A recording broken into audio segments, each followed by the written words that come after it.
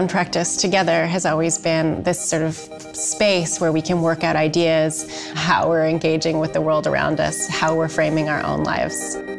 There are choices one makes to do this or do that that ultimately lead you on a certain path to end up where you are.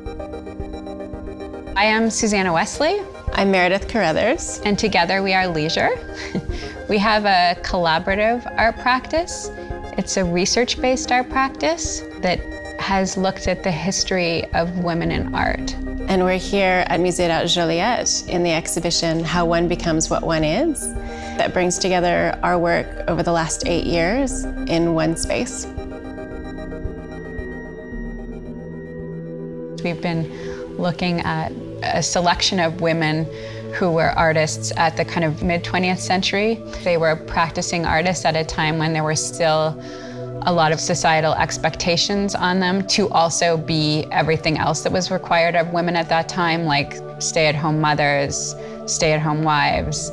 These women had to be quite inventive and find alternative ways to keep working on their practice. So we present a series of models or experiments that had a resonance for us when we were trying to find our own kind of path. And this sort of path is also the way that we tried to put together this exhibition. How you move around things, how you move through things, ends up being the through line of the whole project, and also sort of potentially the subject of our own collaboration over time.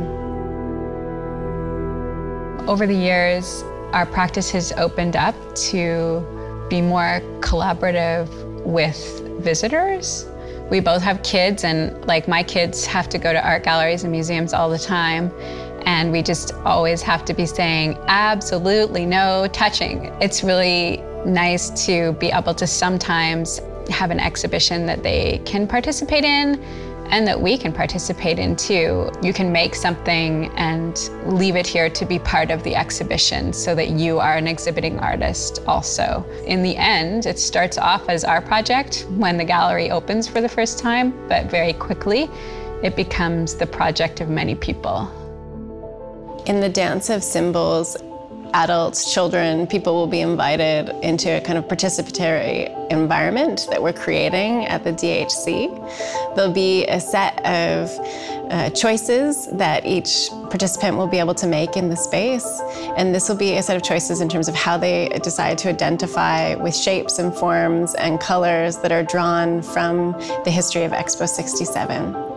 We were thinking about how countries chose to identify themselves visually, kind of formally at Expo.